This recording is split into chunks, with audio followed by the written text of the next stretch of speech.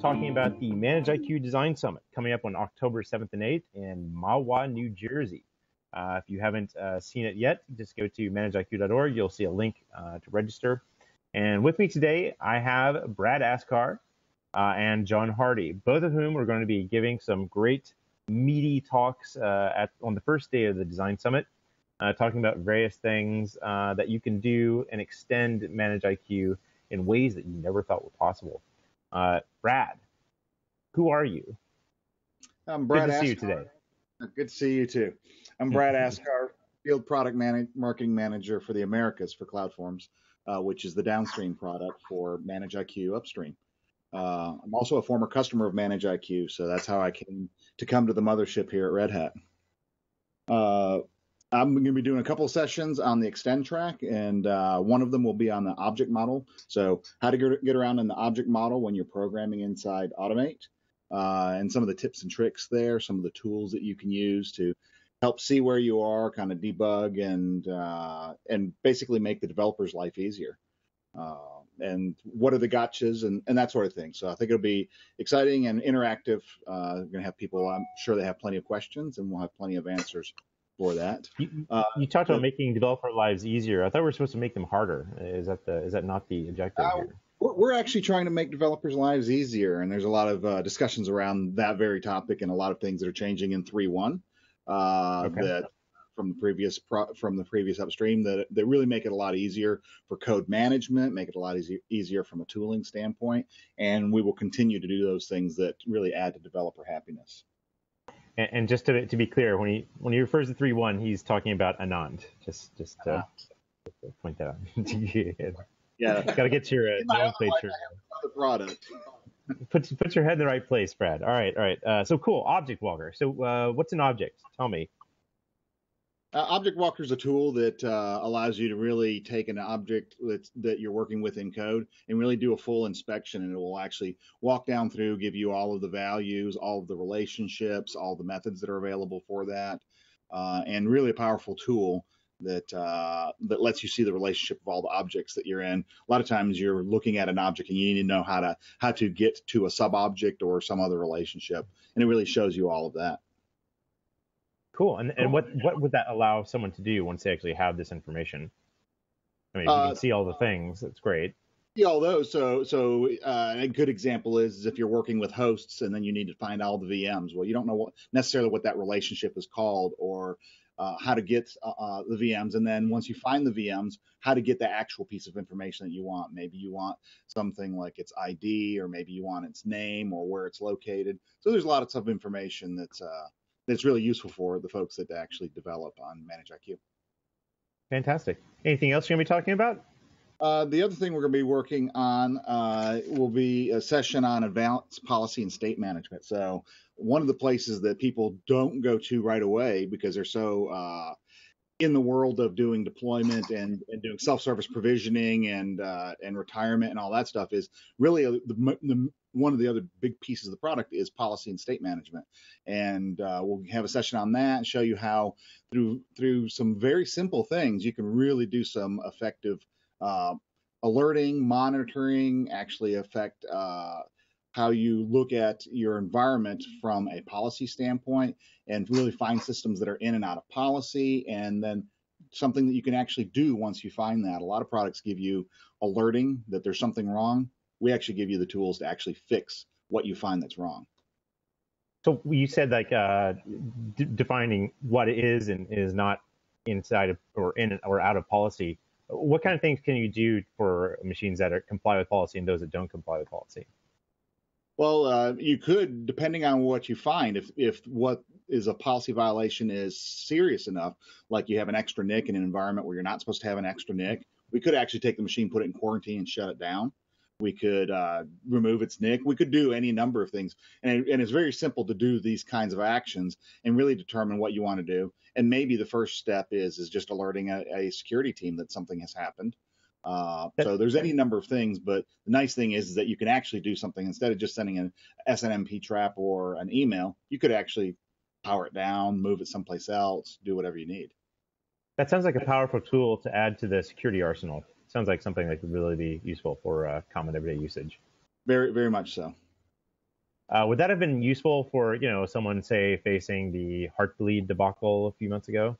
Oh yeah, in fact, when that happened, one of the solutions architects quickly created something so that you could quickly identify all the systems that were affected by it, tag them Hmm. using the tagging infrastructure, and then and once you tagged it, you could report on it. You could send that list to the security team.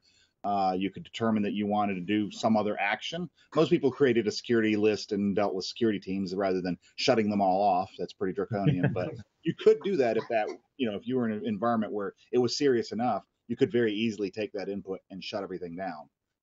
Wow. Okay. And then could you then guide workloads to compliant VM so that you're only dealing with the right things. Yeah, and that's the other thing is aside from the running instances, we would also know which templates were affected and not affected, and we could have marked easily those so that they couldn't have even been used by users, Wow. and they Okay. could use templates that didn't have the issue. Fantastic. All right. Thanks, Brad. John Hardy, how are you doing over there? Yeah, I'm good, thanks, John. Excellent. Where are you based right now? I am based out of South London in England, the South part of the United Kingdom that is still here. In fact, thank God. Well, I think it's all still there. I don't think anything, fell in the ocean or anything. So I think No, it all went the right way in the end. Fantastic. So what are you going to be talking about at Summit? Well, I guess first of all, what do you do with ManageIQ and CloudForms? What's your role? Okay, so I joined ManageIQ previous to the acquisition of Red Hat, so I've got some experience of getting MIQ out into the field from a pre-sales, sales opportunity stake, as well as working with the early developers as far as getting the product into its state for acquisition by Red Hat. I attend many of the shows and position and present the Red Hat product and obviously the previous ManageIQ product at various trade events too. Yeah, I've seen you at quite a few events. You're very much a man about town.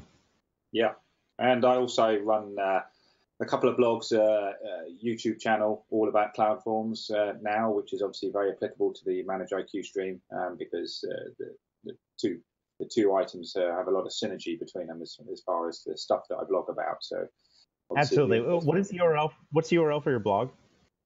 So CloudForms now is the blog, and on there I post links to videos that I put on YouTube that cover many integrations between effectively the base product, whether that's ManageIQ or CloudForms. All of the stuff that I tend to blog about is applicable to both, and that will cover things like ServiceNow integrations or OpenShift enablement.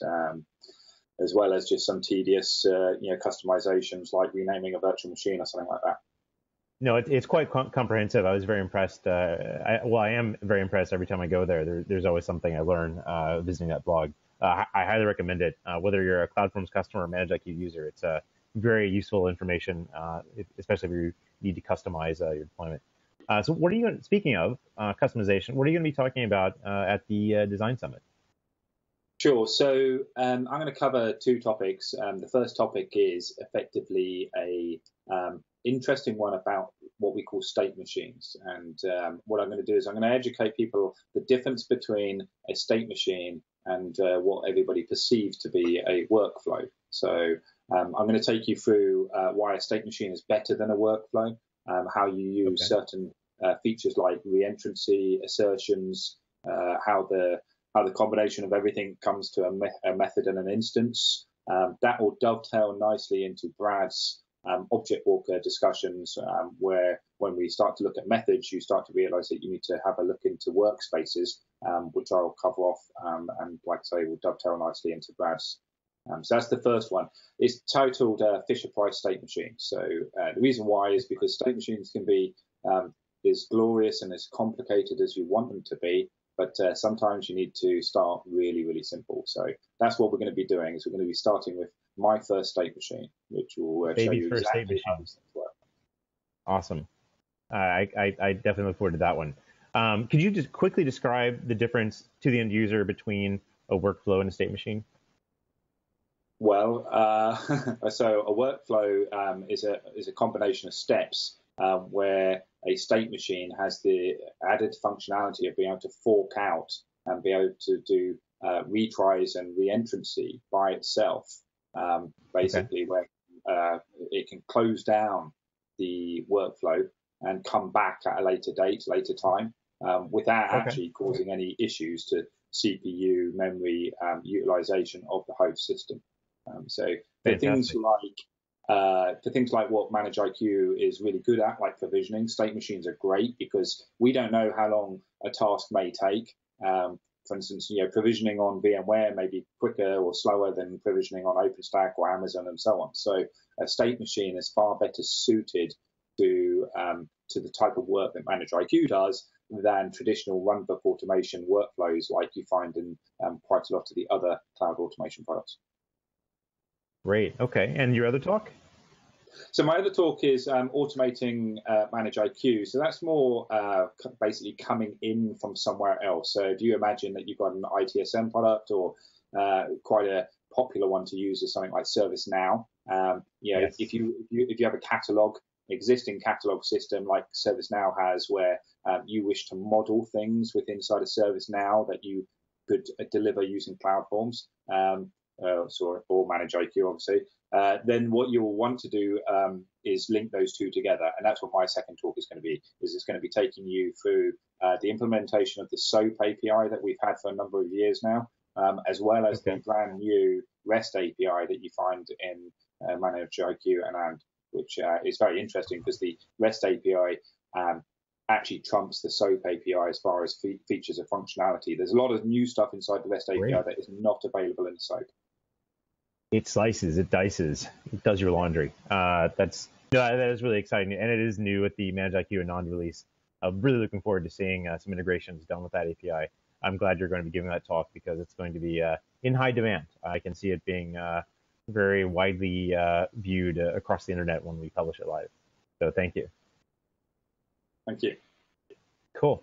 Well, that does it for our summary for Brad and John. Look for them to give their sessions on the first day of the ManageIQ Design Summit. That's going to be October 7th in Mahwah, New Jersey. Go to ManageIQ.org. Sign up today. It'll be great for everyone. We're expecting a really nice crowd. We've got some great sessions from Booz Allen Hamilton, some sessions from other people who have been doing real live deployments out in the field and talk about their experiences there. And we're looking forward to it. Thanks, guys, for coming by. I appreciate having you.